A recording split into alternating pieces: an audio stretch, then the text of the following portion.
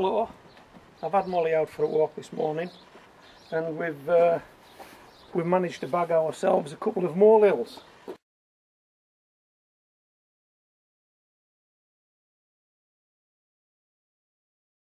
So what we're going to do is we're going to put the molehill soil through this riddle, take out any stones.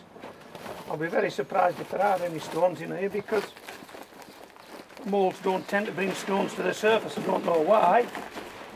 I think I've asked this question before and never really had a satisfactory answer. And this soil, by the way, it's a clay soil. You can see it's a clay soil. Look, if I can get these little things out there. I don't know if you can tell that, but there's a lot balled up there. But they're not stones, that's just balled up soil. In fact, if I go like that, it might ball up even further. Yeah, it does. Look. That's balled up clay soil. Okay, so no stones there. And this is 2 molehills worth of good quality topsoil. It's out there in the environment. It won't be damaging the environment by taking it, I don't think. Not the quantities gardeners are going to be taking.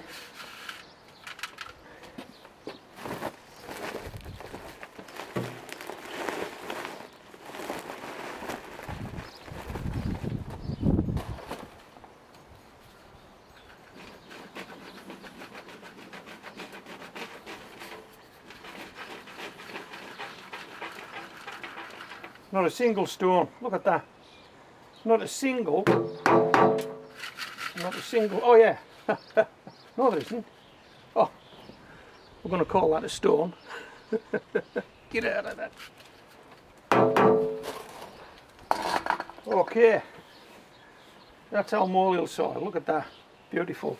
Now what I'm going to do now, because we've been taking out early potatoes, I've got some compost that has already grown potatoes this year. I'm going to mix it in with this, invigorate the compost that's already been used and use it again. How good is that?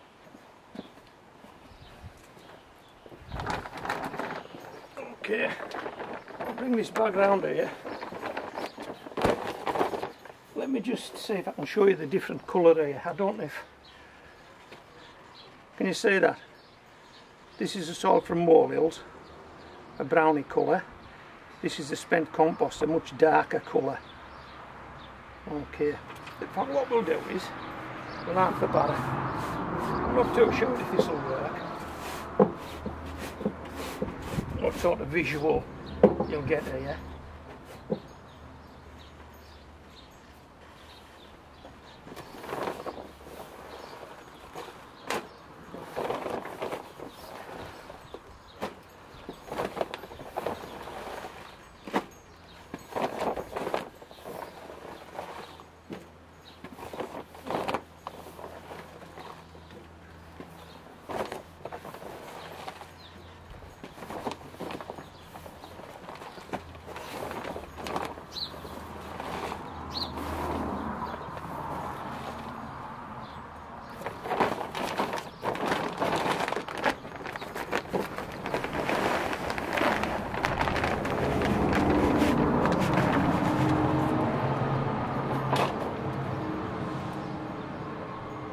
Okay, can you see the difference in colour?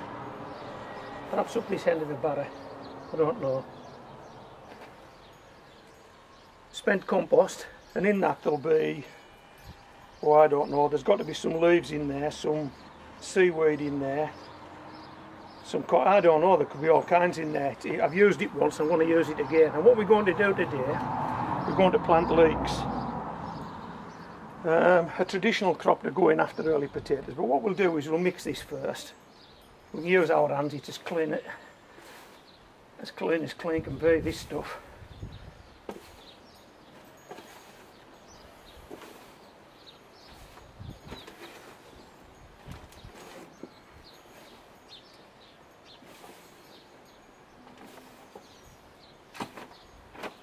Hi Molly, are you keeping an eye on things? Good lass.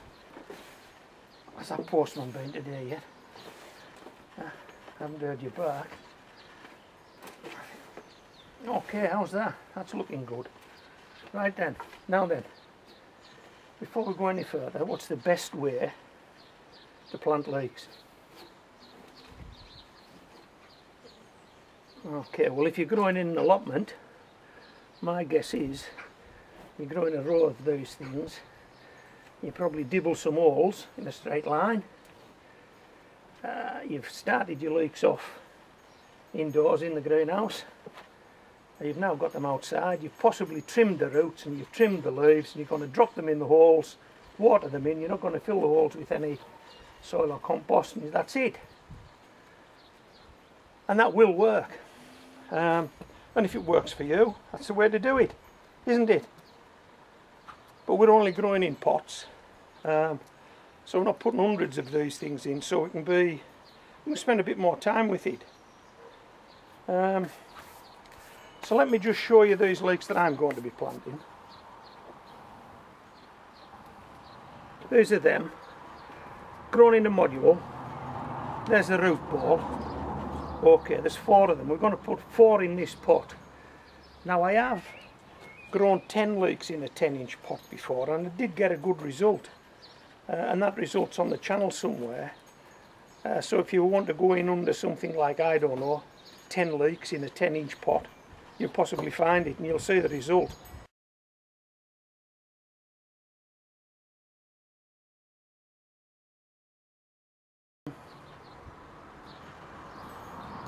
But what I want to talk about today is how far you would actually put these things in, and how much blanched shank you could expect, how much white you could expect in a 10-inch pot. Okay, just before we plant these, let me just show you the 10-inch pot and a trick I use. Okay, 10-inch pot, right? 10-inch diameter, it's about 10-inch deep, and it holds 10 litres of compost. It used to be a cut flower water bucket. Okay, you've got it, full spec. So we're going to fill this with compost, this mix in the batter, and then we're going to plant 4 leeks, evenly spaced. Okay, now if you've grown leeks before, you'll know that the root ball on a leek can be significant. It likes to put roots down, and there isn't a great deal of space in this pot for 4 leeks to get the roots down. So we want to give them maximum amount of compost to do that. So we don't want to plant these leeks too deep. So for example, if we planted the leek, I don't know, 4 inches down, then that amount of compost would not hold any roots. If we planted the leek 6 inches down, which is over halfway, that amount of compost would hold no roots. All the roots would have to grow in this bottom half of the pot. We don't want that. There isn't enough room. So okay, so then you say, well, if we plant the leeks shallow, they won't have any white shank on them. There'll be no leek in the pot other than the leek roots. Well, let me show you something. Let's fill this pot up first, and then let's plant some leeks, and I'll show you something that definitely works. And I know it works because what I'm going to do is I'm going to put a link in the text below the video, and I want you to take a look at the 4 leeks that I've harvested. Now okay, so we're going to get these guys in here no more than 1 inch deep. Okay, now then, so where's the white going to come from? How are we going to create that blanched shank? Well, let me show you this. You've seen these guys before. These are plastic lemonade bottles with the tops and the bottoms cut off. There's 4 of them, and they're simply stapled, bump, bump, bump, bump, same on the bottom. They sit perfectly on the top of that pot. I think I might need to tilt this now. They sit perfectly on the top of that pot. Okay, now we're going to use these initially as a windbreak. So when we plant these guys, we don't want them to blow over, and there's every chance that that could happen.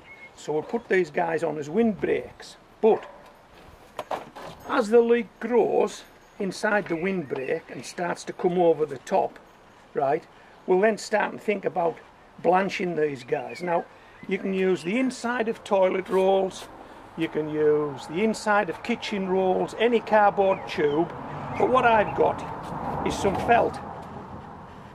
Okay, now when the leek's big enough, I'll simply pop that felt inside that tube like this, and now the leek's growing in total darkness in there. The leaves will be over the top, it'll be getting light up here, but it'll be getting no light down here. Can you see that? It'll get light above this blind, but no light in there, and that's where the white comes from, that's where the shank comes from. Now okay, this is the deal. Okay, and pop these guys in. This is the deal. I've got a video on my channel now from last year, and I'll put a link on in the text below this video. And what I want to ask you is, how much, bear in mind these are only going in about an inch, probably not much more than that, how much white shank you think we'll be able to get on these leeks? We're only putting them in an inch. What do you reckon? 3 inches, 4 inches, 5 inches, come on, higher, higher.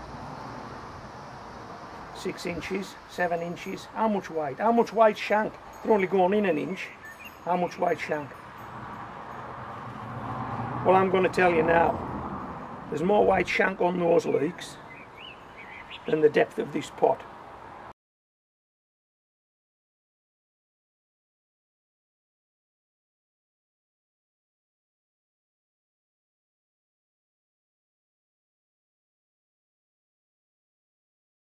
Have a look at that video, it's unbelievable, right? So there's our leeks planted. The roots are probably only an inch down now. They've got another 9 inches of depth to grow in that pot, to fill that pot with roots, and we'll create the blanched leek above the compost rather than below the compost, simply by putting this cover on.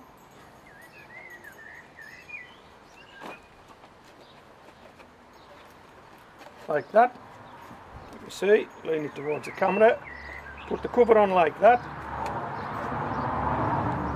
We'll hold it in place, oh excuse me, we'll hold it in place with a couple of sticks so that won't blow off. Like that. You got that now? And when these leeks are big enough, when they're starting to come over the top and I'm confident that they're growing well,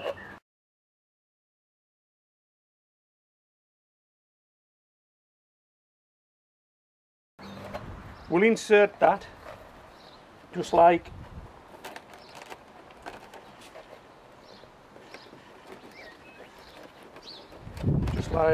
that. Okay, and that will blanch up that leek, and you'll be amazed at just how much white you can get on a leek that's only planted an inch deep in a 10-inch pot. Check that video out. Honest, you'll be oh, and don't forget the other video as well, the one where I planted 10 leeks. I got a good result with that. Okay, so we'll just give these guys a water now. If I can find my watering can. Yeah, it's here. And then we'll call it a day. And incidentally, these leeks are Musselburgh, and I've already got about 4 of these pots away, I think, using recycled compost, fired up with a bit of bloodfish and bone. There was bloodfish and bone in that compost, by the way, and some coffee grounds, and also, if I've been lucky enough to find some molehills, I've incorporated that free topsoil as well. Okay, so that's it. I hope you enjoyed this video. This is Homegrown Veg, signing out.